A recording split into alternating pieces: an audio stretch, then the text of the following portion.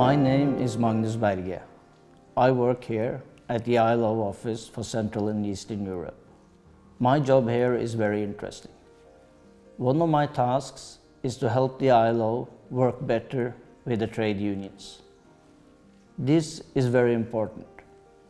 Trade unions fight for better working conditions and better salaries. These are among the main priorities for ordinary citizens in our region. I also work with the trade unions on how to promote better working conditions and rights across the region.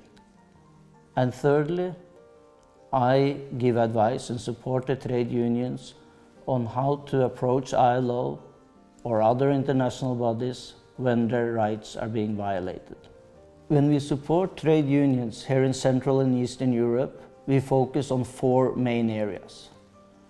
Firstly, when it's needed, we assist trade unions in modernizing the structure and how they function. This will make the unions stronger when advocating for workers' rights and for better working conditions.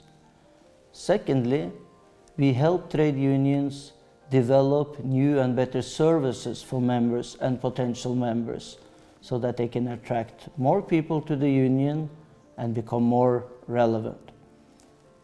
Thirdly, we assist the trade unions in communicating better, both when they are in dialogue with other actors at national level or local levels, but also communicate better to their members and potential members what services they can offer and why it's good to be a trade union member.